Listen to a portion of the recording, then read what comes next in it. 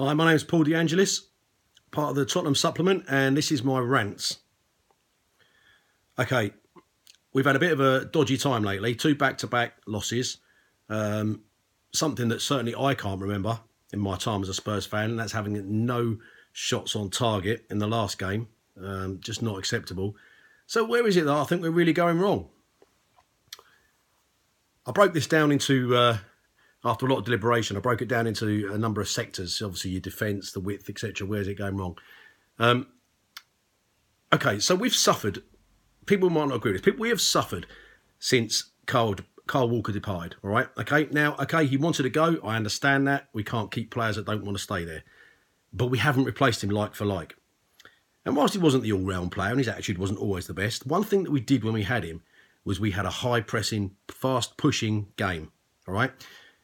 When it was Walker and Rose playing at back, we had them charging down the wing, supplying crosses into Kane. All right, and it didn't give our teams the other opposing teams time to see what was happening. Right, it was fast, it was attacking, it gave the game ultimate width, and we really need that wide wing back position, and I think that was proven when we saw Vertonghen in that role. What a game he had, all right?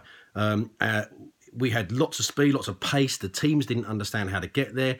It's always easier to charge and attack and cross from the wing than it is from feed it through a busy midfield. Teams couldn't cope with it. They couldn't cope with the speed. The field was less cluttered, so they found it easier to get back to their positions when they needed to, which is something where we've been caught out a lot on the break as well this season. And we just seem to have stopped that whole game. Our game nowadays seems to be side to side, lots of passing back. You know, we get in position and we get possession just outside the penalty area, and within the blink of an eye, all of a sudden we're passing back in our own half.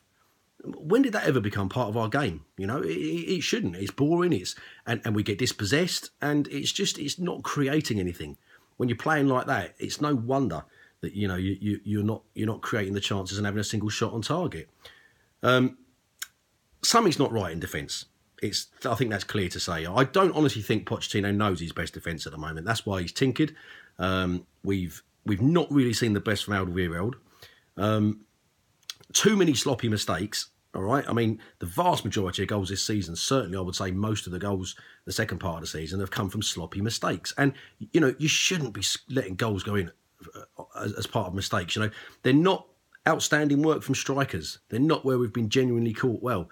These are silly goals that we've let in, and they've been defensive mistakes, and some of them have been quite embarrassing. None more embarrassing than the other day, of course, with Lloris and Trippier. But we're seeing too much of it, and something's got to stop. I understand Foyth is still learning his craft. I actually like the guy. I think he's a young guy who needs game time, and I think we should persevere with him.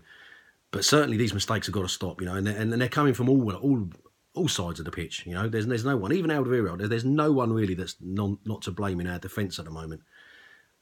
It just can't go on.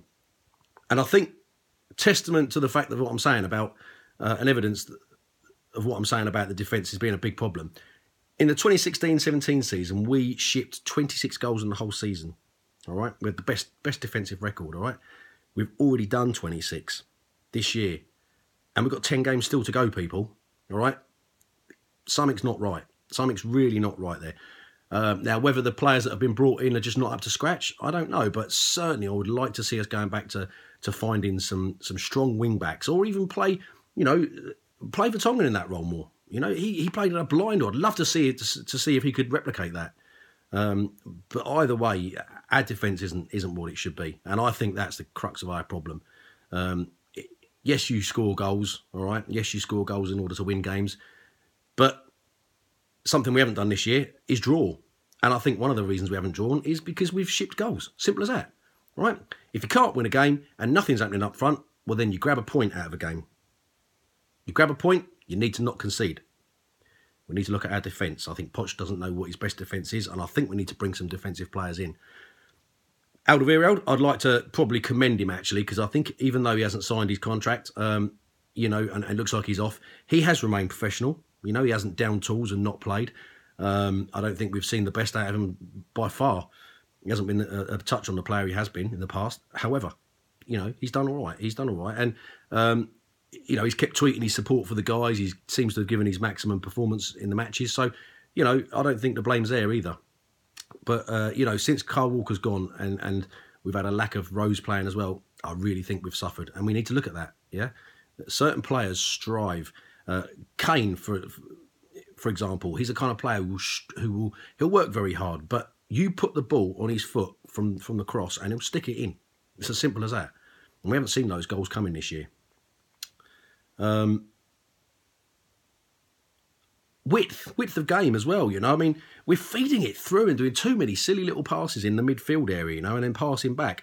One possible answer. Now, I was a big Lamella fan, and I don't think he hasn't lived up to his potential at all. I was very excited when we signed him. He was a very good player, and I believe that somewhere in there still is. He's played all over the place, right? He's put in left, right, and centre. If you look at his best games, go on YouTube and have a look at his best games, right? His best games at River Plate and also at Roma, he was very much like Bale, all right? He used to have a fast run down the wing and then he'd cut in. He'd cut in and score. And he used to bang them goals in, all right? As it is, we've been impressed by Rabona and that's been about it. So I'd like to see, him work at his game on the wing, and perhaps maybe if we haven't got any other options, start playing him as a winger and giving him regular starts as a winger. And let's see if he can replicate the form that he had at his previous clubs. Forwards, Kane. Of course, we've had injuries. We know we've had injuries. What can you say about him? He works extremely hard. He does work extremely hard, and I don't think we've seen the best out of him this year. But however, he's still got goals. You look at his tally. He's still scoring and knocking them in. So he is doing his bit. But he needs supply, he needs service, and we're just not creating anything for him. Son, I hate to say this, and I'm not suggesting we drop Kane. However, hands up who thinks Son's game has been affected since Kane returned. I do, right? He's not as fast, he's not as pacey, he's not as creative. He seems restricted in his area. And I think that if a game's not going well, it's not working with those two up front, let Kane drop back a little bit, pull him back a little bit, because he does work hard. He works very hard off the ball as well, and he works hard to create things. He's a fast player. He's a very skillful player. A lot of people think it's all about the goals with Kane, but anyone that's watched Spurs, for real and not on television, will see just when the camera's not on him exactly what work he puts in. So pull him back a bit, and give Son a free rein up front. He's a bit like Defoe. He'll create a goal out of nowhere, Son, and he's a lot better than a lot of people think. His game is more than just those fast runs, right? He's very, very skillful on the ball, and he's good with his angles. He's very cute at feigning the keepers, and he's got bags and bags of confidence. I think he plays with more confidence than most people on that pitch. So if things aren't working, I think Poch needs to pull him back, maybe in the final third, pull Kane back, let Son do his stuff up front, and see how that goes, all right? Lloris, he's been our stalwart in goal. However, I don't think we should be frightened to drop him. I think Gazaniga's more than proved his worth this season. He's played some blinding games, and he is still a keeper that's learning. But like any keeper, he needs game time. And I don't think it would do Lloris any harm to fight for his place. You give him the captaincy, you feel like you've got to play him all the time. Okay, he's a World Cup winning keeper, and when he's on form, no one can touch him. But he's been on form for a while, right? And I think he feels a bit too comfortable in that role. So we really, give Gazza those chances. He's hungry. All right, he wants to play. Certainly, Lloris has made some howlers lately, and I don't think Poch should be frightened to drop him. Even for a big game. You know what? Even for a big game like the North London Derby, which we've got coming up, I'd advocate that. I'm happy with Gazaniga. Buying players, this old chestnut, all right, that's come back. If you're not going to buy players, Levy, right? If you're not going to buy players, then spend the money wisely. Okay, reward the players like Ericsson. Don't fanny around.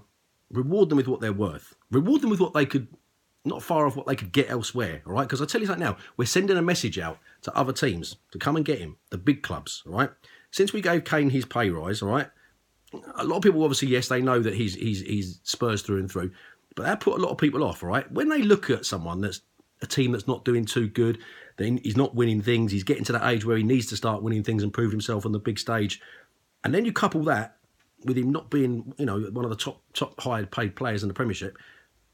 You're sending a message out to the Real Madrids and the cities. Yeah, come and get him. Come and get me, right? Because let me tell you something now. If we lose him, we lose our playmaking, and we cannot afford to do that. So Levy needs to release the purse strings on that a little bit, and we need to get those contracts done. These long drawn out negotiations, it makes a player feel a little bit worthless, and I think it also makes them feel undervalued, and it also makes them feel it's bad for the team. It sends a message out, everyone's talking about him possibly leaving, and that's not what we need to be concentrating on. We need to get business done, and I'm not saying give them everything. I'm not saying keep bowing to their demands, but let's hit them with a nice, good, fair deal. And if they're not interested, then fine. We have to look at selling them.